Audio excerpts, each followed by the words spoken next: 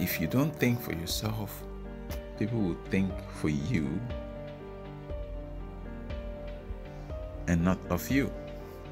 So who have you allowed to be thinking for you? Who have you forgone your responsibilities to? You know, a lot of people always say, you sold your soul to the devil and all that. So we actually do this not knowing, like we've forgone our soul, we've forgone our responsibility.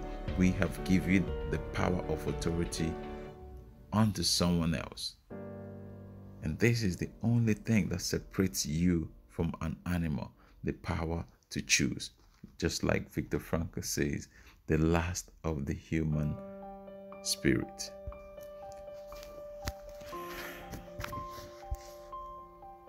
Today, you see, when you wake up,